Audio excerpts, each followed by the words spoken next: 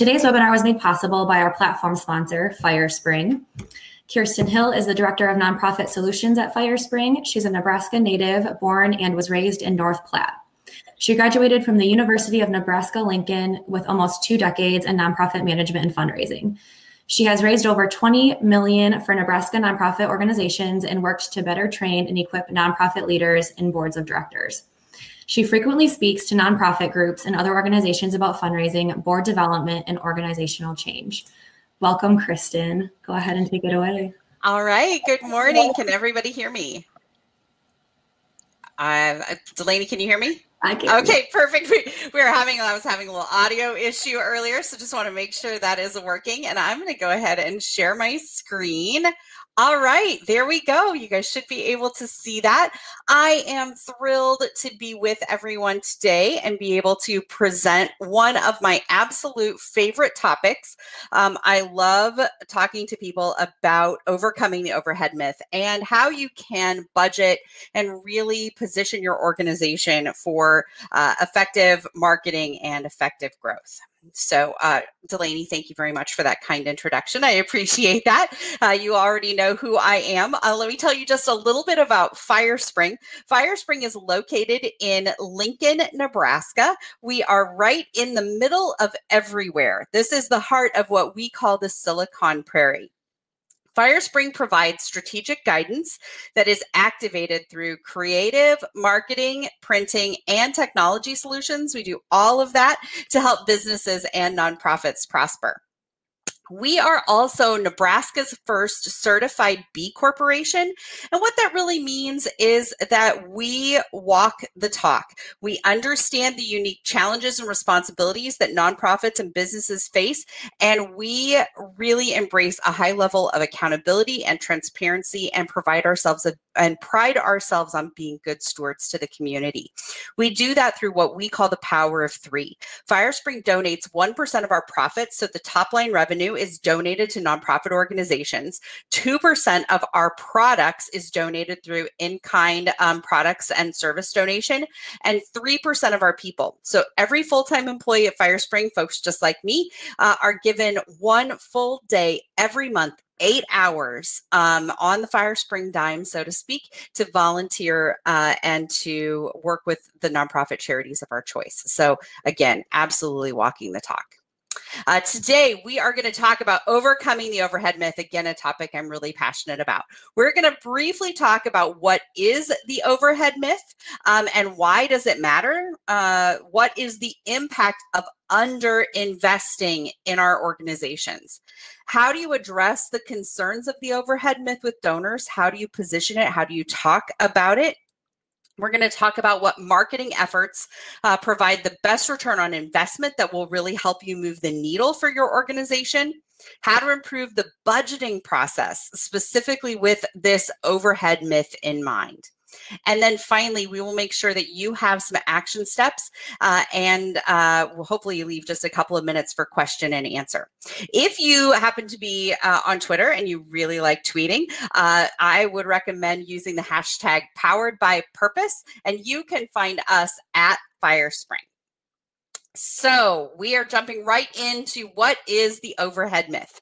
In 2013, this gentleman, his name is Dan Pallotta.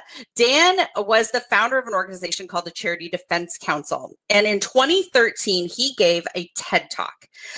And the subject of that TED Talk was the way that we think about charities is dead wrong.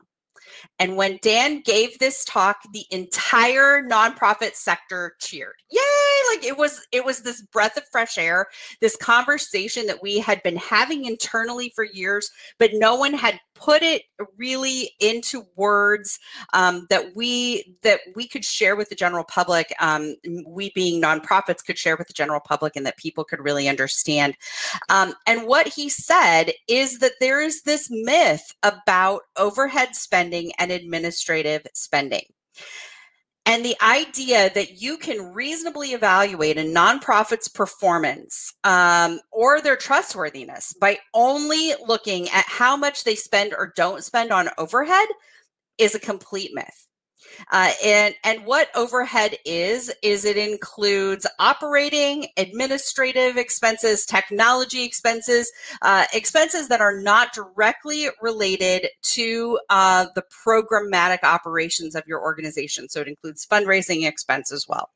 And I really believe that this development of the overhead myth, it is a reaction to some sort of scandals that happened in the industry, in the nonprofit industry in the 1990s.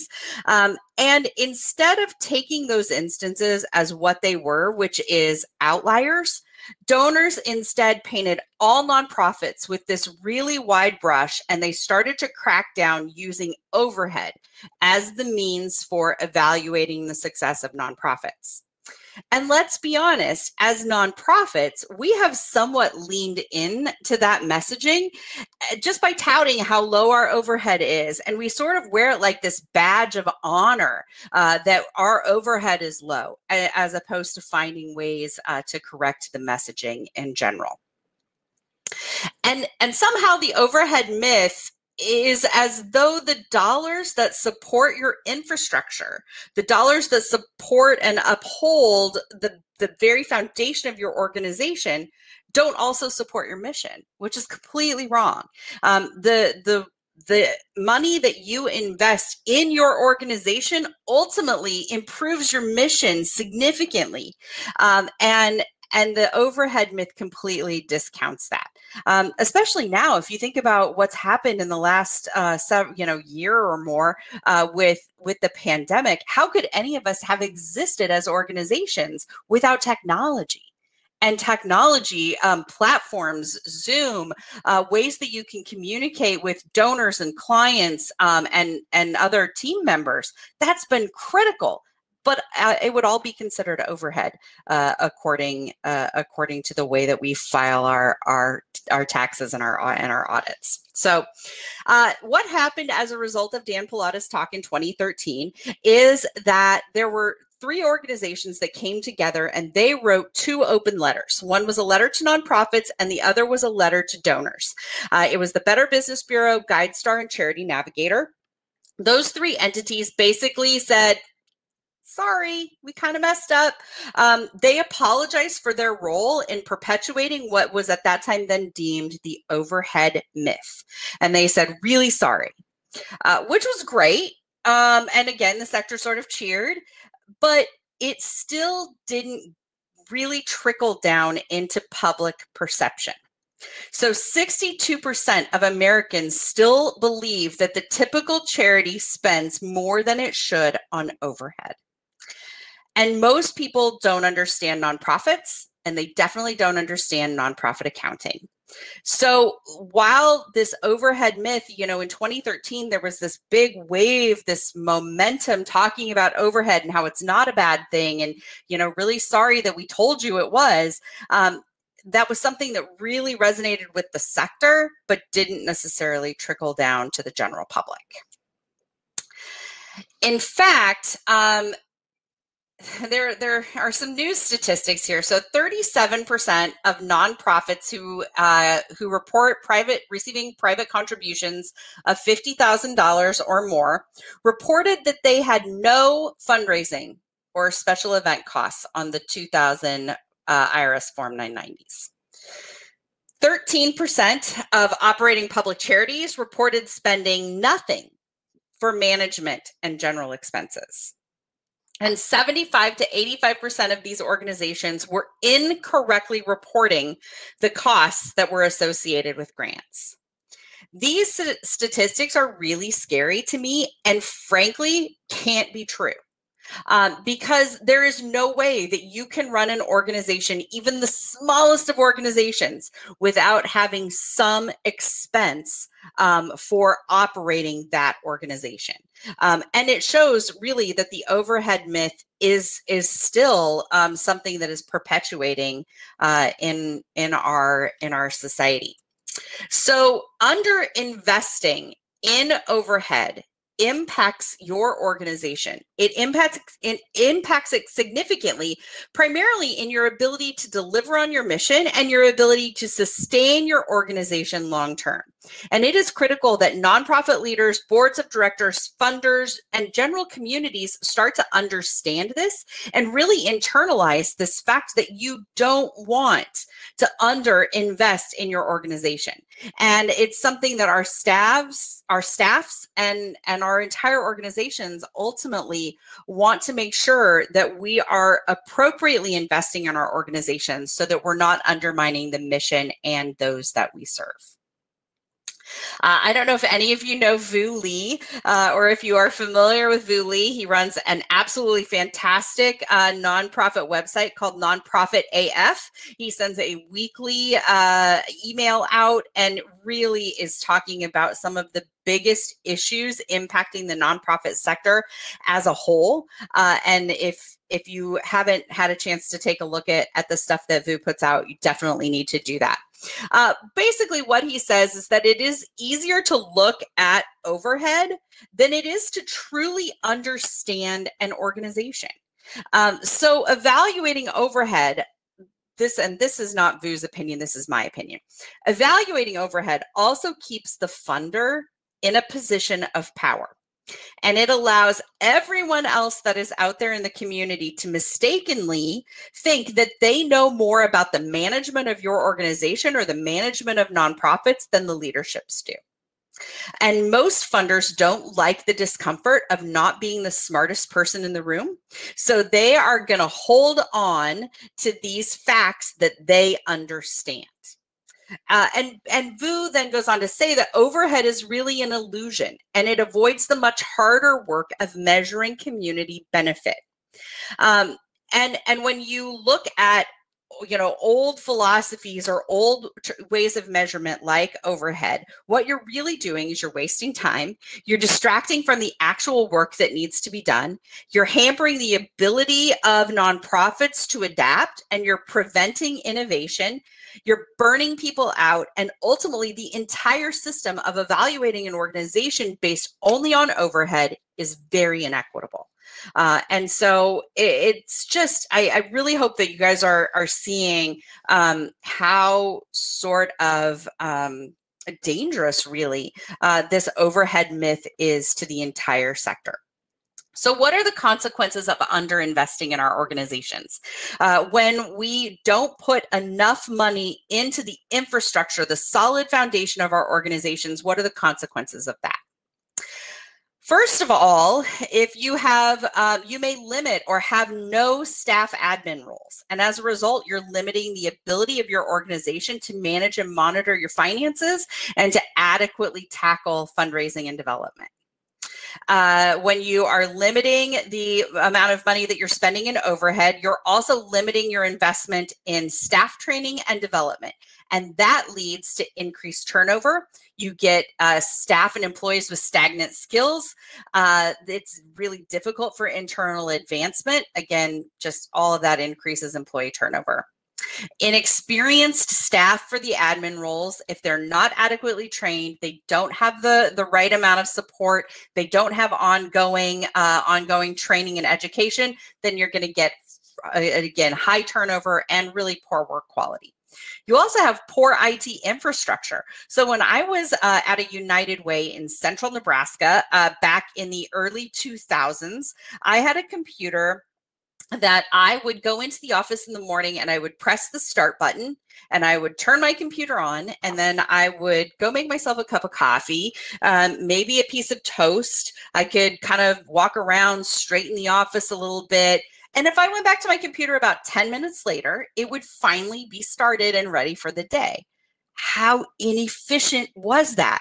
But we didn't want to spend the money on a new computer because of overhead. Right? And so I just look at all of the inefficiencies that we were building into our day because we didn't want to make the investment because of this overhead myth. Poor donor management systems really lead to an inability to track donors. You can't track the progress of your fundraising. You have a limited ability to target fundraising, which again makes you less efficient. And poor performance management systems leads to an inability to track outcomes, or to easily generate reports for grantors. So all of these things that you're doing to save money are actually adding time and frustration to your day, and making you less efficient, which then means that you're less efficient at doing the work that you are doing in your communities. So how can we educate donors and funders about this issue? And let's be honest, even our boards and our staff need to be educated about this issue. And we really need to flip the conversations that we're having in organizations, and stop looking at spending on our organizations and investing in our own organizations and in our own staff as a bad thing. And the first way that you do that is by being really upfront and honest and transparent with questions like these. So, what are the typical admin costs of your organization? I used to cringe when I would get this question. So I ran, I've been involved with United Ways, and I also have run like alternative United Ways, workplace giving federations. And there was no question that frustrated me more than, what is your overhead expense? And what I would say to that question is, our overhead is low, but I want to tell you about our impacts. I want to tell you about the great work that happens. And if they would really press, then obviously I would answer exactly what our overhead was. But I was always flipping that conversation because I didn't want to talk about the overhead. I wanted to talk about the impact. And overhead really has been viewed so negatively in the sector. And I think having conversations with your board and with your staff about why overhead isn't a bad thing, that's a really good start to changing those conversations. When we can educate one board at a time, and then that board member goes out and into their community or back to their jobs, and they're talking to people about organizations and funding and why overhead isn't bad, that's how we start to change these conversations on a more permanent basis. And we really need to stop talking about doing more with less, because doing more with less doesn't really allow us to do much. And the focus should instead be, what is our return on investment, and not just the cost, right? So we should encourage instead questions like this. How effective is your organization? How efficiently do you carry out your mission? What are your outcomes? How many lives do you impact? And do you have a vision for the future of your organization? Do you have a vision for long-term growth? You want to flip those negative conversations that are happening about overhead and instead show them what investment is returning for the organization. So here's another way that you can flip the switch. Now, I will say, I do not recommend giving this analogy to just anyone. So just anyone who asks, this is probably not the analogy that you want to give, because it can come off a little bit snarky. But if you're talking to your board, if you're talking to friends of your organization, or if you're just sitting around the dinner table with a group of people and you're talking about what you do and you're talking about overhead, then this is the perfect analogy for the right situation. So my analogy for overhead is that if you don't want to spend on overhead for an organization, a nonprofit, to run their programs, then I recommend that you go to a fast food restaurant. Today, we're going to pick Wendy's. So I recommend that you go to Wendy's, which for those of you who are out of the United States, Wendy's is like a sort of like a McDonald's, almost like a hamburger fast food restaurant. So I recommend that you go to Wendy's and you order a hamburger. But when you order that hamburger, I want you to tell the Wendy's clerk that you only plan to pay for the meat and the bun. You're not going to pay for anything else. You don't want to pay for the mortgage on the building.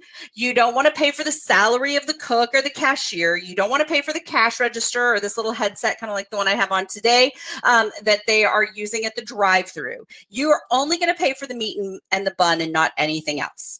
And I want you to see if you actually get your burger, because I'm guessing you won't. right? Because, and there's a reason for that, because every business, every entity who is doing business has a cost to do that business. And nonprofits are no different. But I also tell people that I would challenge anyone to find a for-profit business that uses their dollars as wisely and as judiciously as a nonprofit organization. There is a cost to doing business for every business or organization that is out there. So there really is a truth. There's an overhead truth. And that is that investing wisely in the right areas allows us to reach more people and to create more impact, not to waste more money. It shows how you are strategic. It shows how you're planning. It shows how the best tools that you have will help you to do more good. And everything that you're building into the budget should move the needle on the investments that you're making in your community. So what we're going to talk about now is where are some ways that you can invest in your organization that will really help you to move that needle quickly and effectively, and you can start making a case for more investments in your overhead and in your administrative costs. So the first is in community cultivation and marketing efforts. And again, FireSpring is a marketing organization. That's what we're all about. And so a lot of my ideas that I'm giving you here are going to be marketing driven. So community cultivation, think about email marketing. So donor management, social media marketing, direct mail, anything that's going to help you to stay in touch with your constituents and is going to foster better communication and better relationships. You can automate and personalize so many of these efforts if you have the right tools. That in turn is going to save you time, and you're going to reap benefits for years by investing wisely in good donor relationships and in good marketing and communication with your donors and constituents. The next is investing in fundraising tools. So the ability to take online donations is no longer a nice to have, but it is a must have. And beyond that, I think that you should definitely consider your donors' giving experience. So do you take your donor to a third-party site in order to make a donation? Not only is that cumbersome, but research shows that 50 to 70% of donors will abandon an online donation form when they are redirected to another website to complete that transaction. So really having the ability to take a donation on your site is critical. I will give you a little tip here. I think number one, the first thing you want to do is to try and find a website where you can take donations through your existing platform. If you absolutely can't afford to make an investment in a new website that allows you to do that, if you are going to take a donor from your website to an offline third-party site, you should absolutely tell the donor on your site that that is happening. So let them know you are going to be redirected to a third-party site to complete this transaction. Let them know that it is coming so that you are giving them confidence in the fact that that donation, that the donation that they're making is secure. Next is search, SEO, PPC, and SEO. So SEM is search engine marketing. SEO is search engine optimization. Search engine optimization is about driving traffic to your website that's organically through higher search ratings. SEM is search engine marketing. So it includes SEO, but it also increases your visibility through pay-per-click advertising and other advertising that you are running for your organization. SEO and PPC is pay-per-click. So they're a little bit different, but they all have this in common, that they get your website noticed. And you can have the most brilliant website, but if you're not investing in visibility and in driving traffic to your website, then you're going to have this brilliant site that is sitting out there alone on its own. So investing in good SEO, good search engine management, or good search engine marketing and pay-per-click are fantastic investments that are considered overhead, but will absolutely drive your bottom line. The next is brand updates. If you think that a nonprofit brand is something that doesn't matter, like the logo or the icon, I want you to think about a box of Girl Scout cookies, and you think about that green logo that exists, or the red cross that you will see on the side of a bus for Bloodmobile. Or if you think about World Wildlife Fund, they have that darling little panda icon. Brands are iconic, and they should make a statement. And you want everyone in your area to see and recognize your brand as standing for something that is really important in your community. Would your supporters want to wear your logo on a shirt? If not, consider an investment in a rebrand. If somebody says, why would you want to invest in a new logo, or it is frivolous, I think you have to say that branding is one of the most critical pieces, and you want people to be able to identify your organization and to know what your organization stands for. If your organization has evolved or changed and your brand no longer reflects who you are or what you do, or if people will look at the logo and not know what you do at all of those are reasons for investing in a quality brand or in a brand update. And next is your digital presence. And this is really your website. So, how old is your website? I know my son is 13, but sometimes when someone asks me how old he is, I want to start at like 8 or 10, right? I forget that he ages. Websites are a little bit like that. We sometimes forget how old they really are because, you invest in it, you build this site, and then you sort of forget that it's there. But website is really like investing in a physical building. It has to be current. It has to be safe. It should be clean and easy to navigate. People should be able to find what they need when they go to your website. Website is really the same kind of investments that you're making in your office or in your storefront. You don't need to do it every year, and you don't have to update things every single year, but it's a one-time for now expense, but it is not a one-time forever expense. So updating your website and making sure that you have marketing, educational tools, fundraising, mission-driven, all of those things for your website is really critical. And how do you know if your website needs an upgrade? So here are 8 signs that it is time for a website upgrade. This graphic cracks me up. So we're going to take this slow snail and we're going to turbo him. So the first way that you know that you're in need of an upgrade is if your site is not responsive. 57% of users say that they will not recommend an organization who has a poorly designed mobile site. And that is not just mobile, but it's really poorly designed site, period. If your site is not up to date, folks aren't going to recommend you. And it really is a negative reflection on your organization as a whole. If you're responsive design is basically, in this case, we're specifically talking about mobile devices. So when someone pulls up your website on a screen, they have a full view of your site. If they pull it up on their phone or on their tablet, your site should automatically size down to that mobile viewing space. If your website does not do that, you are not being prioritized on search engine results. Google will only prioritize organizations that have mobile responsive designs. So you want to make sure that your website is mobile responsive. There are also some additional changes coming from Google. They are talking about, they're called Core Web Vitals, and it's all about the user experience. It is really going to affect organizations and how you are going to land in search results for Google.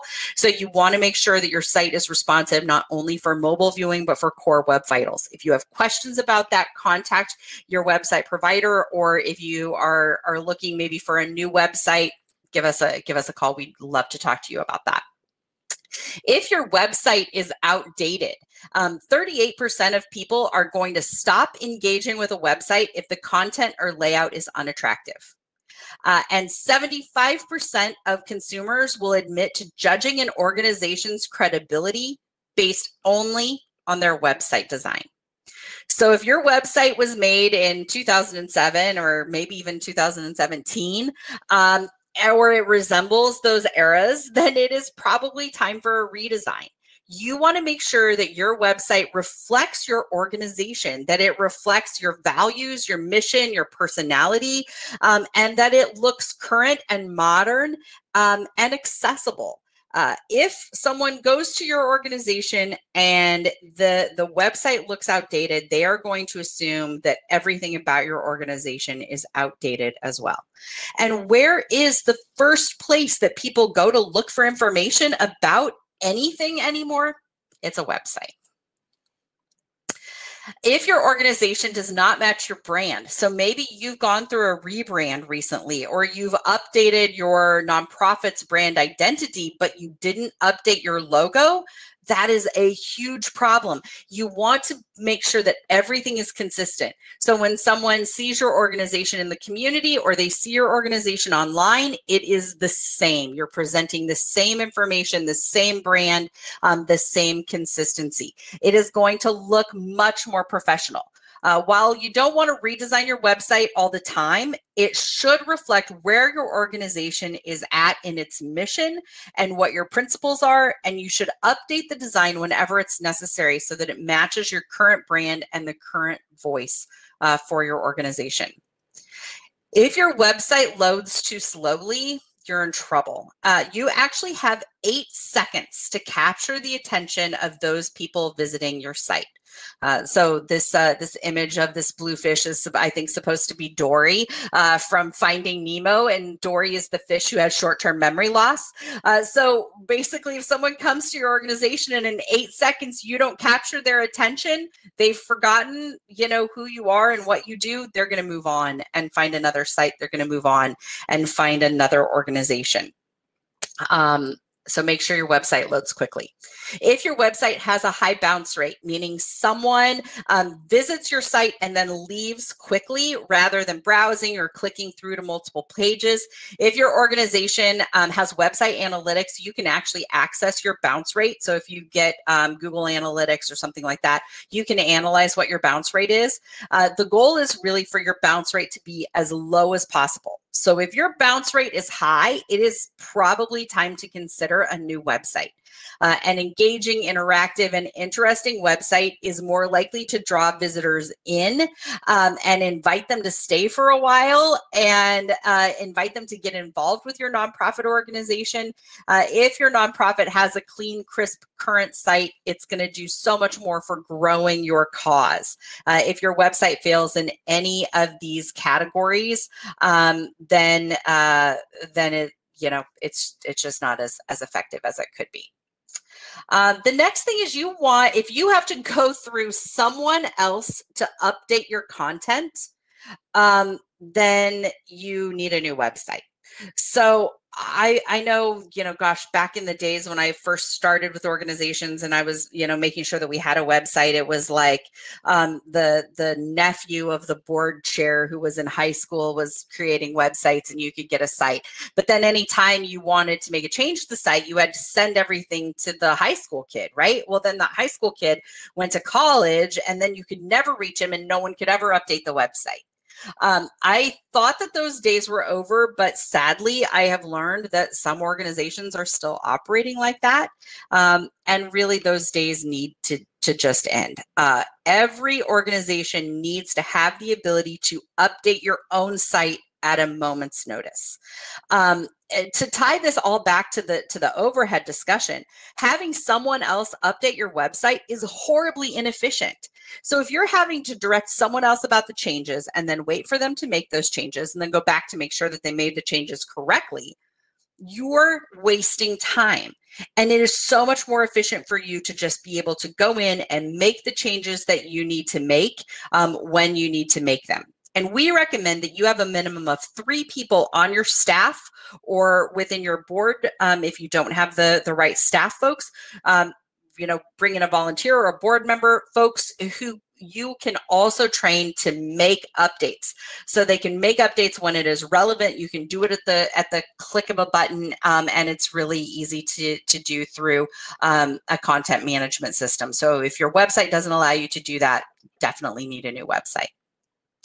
If your donors or constituents are going off-site for any of these things, so event registration, again, making donations, volunteering, if they're you're sending them off to watch videos on your YouTube channel, but you're not putting those into the text and into the body of your website, all of those things are inefficient. What you want is to draw people to your website and be able to offer them everything associated with learning about your organizations right there on your site. You don't want to send them off site. When you send visitors away, you're really just wasting all of that effort that it took to drive them to your site. And what you really want is to captivate and engage them and retain them and bring them into your organization. And you can't do that if you're driving them to other sites. If your website doesn't talk to your other tools, so if your website doesn't communicate with your email marketing platform, or if it doesn't communicate with your store or your database or whatever it is, or if it doesn't easily integrate with those other things, then again, it's time for you to look for a new website. If you are using more than one tool for your CRM, your donor database, QuickBooks, all of that stuff, look to see all of the ways that you might be able to merge some of those skills or technologies. Again, it's all about trying to be more efficient and to make the most use of your donor dollars, not just saving donor dollars in terms of overhead costs, but making the most return on investment for those donor dollars. Now we're going to talk about 5 metrics that you can use to measure your fundraising performance. And I'm not going to go through each of these individually. I believe that you're going to get a copy of these slides when the presentation is over, so you can go through and evaluate each of these metrics and make sure that these are metrics that you are using within your organization. What you're really wanting to get at when you're using these metrics to evaluate fundraising performance is, how do you know what is working and what your return on investment is? The other thing that you want to know is, how much money are you okay with spending to make $1? So would you want to spend 25 cents to make $1? Are you comfortable with that? Or do you only want to spend 20 cents to make $1?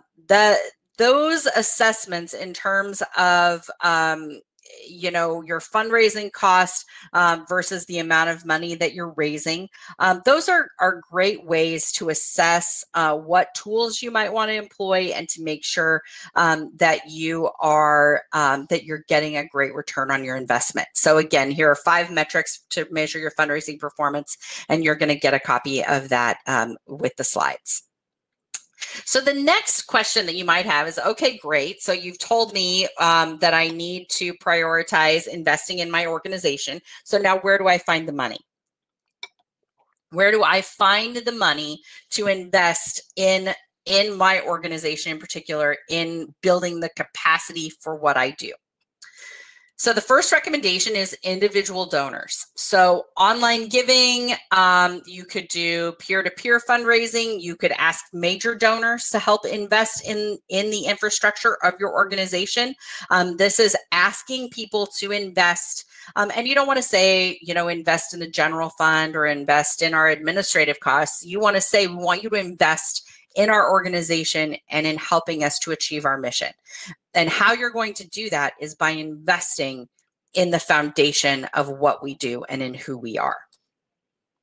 Next is grants and contracts. So you might be able to find local foundations, corporate foundations, family foundations, community foundations who are willing to make investments in your organization. I have done capacity building grants for a number of organizations that I have been associated with, and really it is all about framing the conversation. And what you're doing is you are making a case for investing in your organization. And once you've invested in your organization, it will allow you to better serve the community and your constituents, etc. But there are organizations and individuals who are interested and willing to make investments in your organizations if you make the case for how that will better your community as a whole. Special events.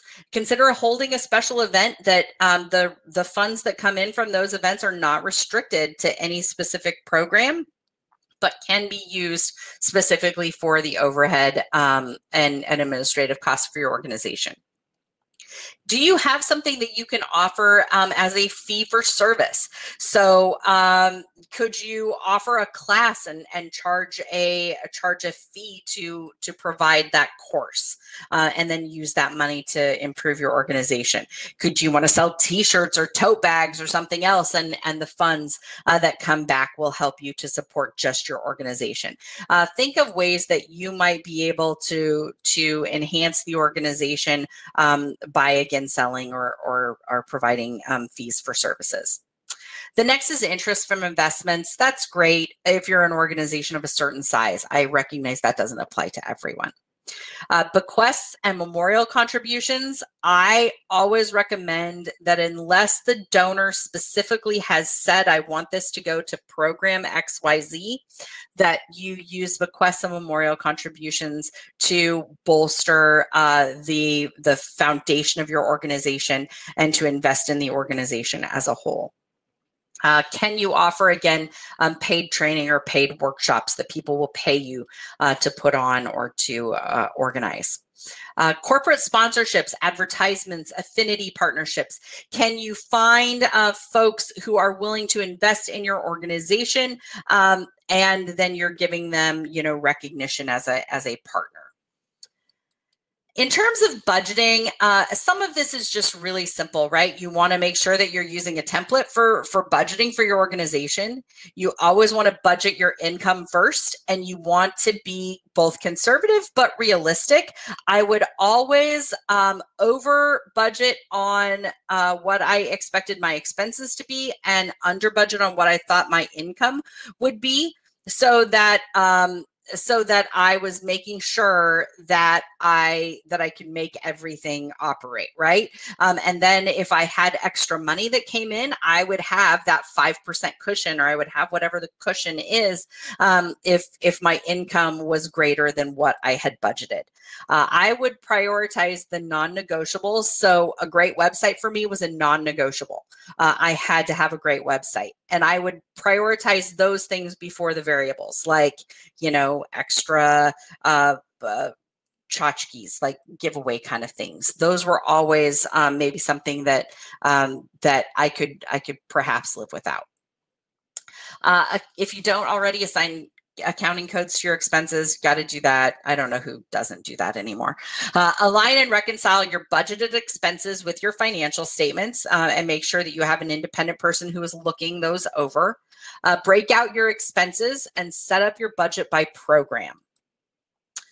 Allocate indirect costs like salary, rent, operations, etc. to your programs. So if your program operations are 75% of what is happening within your organization, so 75% of what you're doing is program related, then 75% of your rent should be allocated to your program. 75% of the salaries should be allocated to your program, etc. Ask for input from your board or your staff or volunteers. If you need assistance with budgeting, make sure that you are getting buy-in and alignment. If possible, set aside a percentage of your income, either per year or per month, that you plan to invest back in your organization. So maybe one year you want to invest in new computers for the staff. Maybe the next year you want to invest in a new software. The next year you want to invest in a new website. Every year, your budget should have some sort of investment back in your organization that should be budgeted in.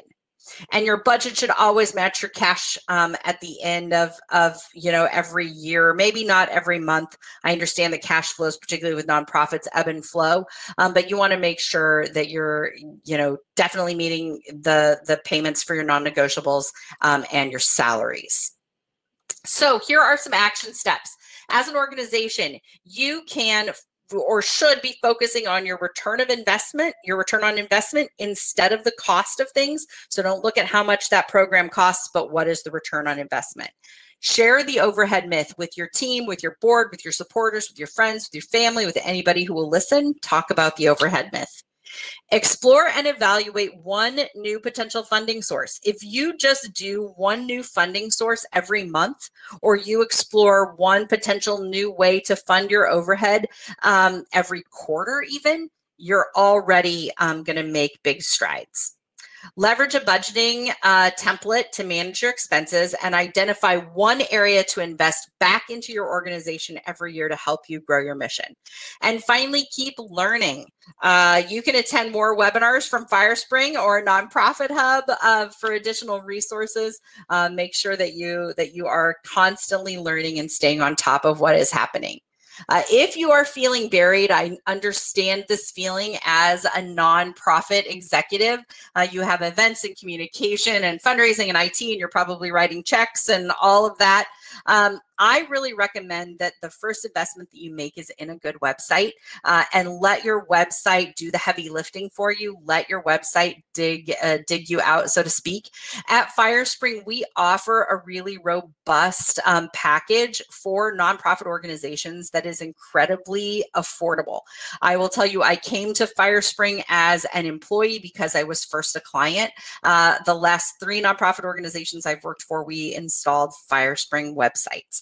They are fantastic. They allow you to do turnkey landing pages, email marketing, event registration, content management systems, all of those things. So if you're looking for a new site or looking to really just help you streamline what you're doing, take a look at our website offerings. We also provide all of these services. So again, websites, marketing, printing, strategic guidance. I'm also a StoryBrand certified guide. So if you're looking to incorporate storytelling in your organization or to clarify your messages, we have all kinds of ways that you can do that. Keep learning with us as well. So firespring.com/webinars, we have a number of free webinars, but also Nonprofit Hub has incredible resources available to you. And we are so thrilled to be able to partner with Nonprofit Hub to provide you with training and education. Please don't hesitate to get in touch. Email us at FireSpring. Please look me up on LinkedIn, give me a follow or connect with me as a friend. Happy to visit with you. And now let's see, do we have any questions? I don't know if Delaney is still around. Did you find any good questions in there that might be able to answer? Okay. Yeah, lots of questions. Yeah, and thank you so much. That was awesome. Sure. So just a few things. Jonathan asked a question about bounce rate, and I think that it might have been answered, but just really quickly explain again in general, what does a high bounce rate mean? And then what if you know, what is an acceptable bounce rate that we should strive to? Sure. So bounce rate means it's the amount of time that someone comes and visits your site and then they leave the site. So if they leave the site quickly, that is a bounce. So it means that they've come to your site, they've seen what you have to offer, and they're out immediately. They're not clicking through to find other information. They're not digging any deeper. They're not spending time reading what's on your homepage. They're just looking and bouncing. High bounce rate, it really can be, specific to industry. I would literally just recommend that you Google high bounce rate for homeless nonprofit websites, or high bounce rate for, food pantry websites, whatever your organization is, or where, whatever the focus of your organization is, I recommend that you specifically Google what the bounce rate is for those kinds of organizations. You definitely don't want anything, 60, 70% bounce rate is way too high. And you've got major changes that need to be made on your site. Mm-hmm. I think this is super interesting, the overhead myth, kind of circling back to that concept in general. How do we kind of overcome our own implicit bias about spending? Because I feel like there's probably not a person here who doesn't kind of have like a visceral gut reaction to spending on anything, like especially overhead. But are there ways that we can kind of even just kind of combat ourselves, like when we get that feeling? Well, I think the first thing is making yourself aware that you have that implicit bias, right? Making yourself aware that you, and I still will catch myself doing it, like, gosh, if you don't want to spend too much on this because of your overhead or because of your admin costs. And then I always check myself and I say, but wait, what will be the return on investment? Will this increase the efficiencies? Will this help me to make my organization better, and as a result, my community better? Mm-hmm. And then I sort of flip that switch. But I think it's something you just need to constantly be thinking about. And I think it's having conversations with your board of directors, in particular with your staff, about the fact that investing in your organization is a good thing. Mm-hmm. And I always recommend that if you're struggling with making that investment, invest in your people first. Because investing in your employees by making sure that they have good salaries, making sure that they are paid well, that they are compensated well, that they have, the best benefits that you can possibly provide. I think that is the best way to make an investment in your organization that will return your investment tenfold. And by keeping folks, on board, then you're not retraining when they leave and you have to hire new people. And I think everyone can understand investing in employees. Mm-hmm. We have lots of questions coming in, so we might just have a time for a few more, but do you have any recommendations on the best way to evaluate the return on investment for certain programs?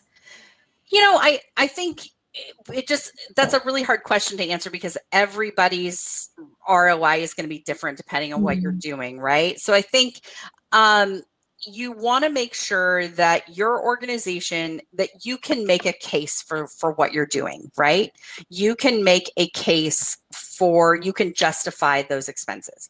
And every organization is different. There are some organizations that can help 100 people, and there are other organizations that can help 20. But what they're doing for those 20 is different than what they're doing for the 100. Does that make sense? So I think it really is about identifying what your organization is designed to do, and are you doing it well? There are some metrics that I had given that are in the slide deck that you can look at that will help you analyze a little bit of ROI. But I think, are you serving more people than you served the year before? Are you making better impact for those individuals and families that you're serving? All of those things are impact that you're having in the community. And if you can measure the impact that you're having in the community, then it just makes sense that when you're investing in your organization and your organization is solid, then you can continue to help those families and to help, your community be even better. Does that answer that? I think that answers the question. Yeah, definitely. And we will be sharing the slide deck in the email that we'll send to you guys after today's session. Another question was kind of back to the analogy that you used about like the hamburger, like you're only going to pay for the hamburger, not like the salaries or anything like that. We have a question about what are some, really like applicable things that we could do to overcome if a funder is not willing to fund overhead expenses? I think what the way that I have dealt with that in the past is when a funder said, you know, I don't want to invest in overhead, what we did was we really made the case for investing in our organization is investing in our programs. Our organization does not exist separate from the programs that we provide. We are all together. And if I have to constantly retrain staff because I can't pay them enough, then I'm not able to perform the services that I need to be performing and providing the impact that I need to provide in the community. And I think that when a donor asks about your administrative costs, your response should always be, I want to talk to you about the impact that our organization has. Then you can follow it up with what your admin costs are. You can talk about that. But I think you always want to answer that overhead question, that admin cost question. You always want to follow up and talk instead about your impact. I think it is reframing the conversation and redirecting the conversation. And in some cases, they're asking that question because they can understand it. It's hard for them to evaluate the effectiveness of your homeless outreach program, but they can evaluate how much money you spend on copy paper, right? Like that's easy for them to understand. So what you have to do instead is to break down and to make your program understandable and to really demonstrate your impact. And then you can talk to them about how efficiently you do that. And again, none of this is to say that you can go out and be super inefficient. Nobody wants to do that. Nobody wants to be inefficient with donor dollars. But it is really about right. Exactly. It is really about making a case for the fact that investing in your organization is really an investment in your community. It's an investment in your programs, and that's really, really critical. Yeah, we do have a few other questions in here, but it is 12 o'clock. So we're going to end the recording and we will try to make sure that all the questions get answered before we send a follow-up email. So expect to hear from us the questions here. Fantastic. Thank you so much, Kiersten. Sure. If anybody has questions, please don't hesitate to reach out to me on LinkedIn or just via FireSpring. And it's been great chatting with everybody. Thank you guys so much for having us. Yes. Thank you to everyone who joined us for today's webinar. It has been recorded. We'll email you shortly, and please enjoy the rest of your day and see you next time.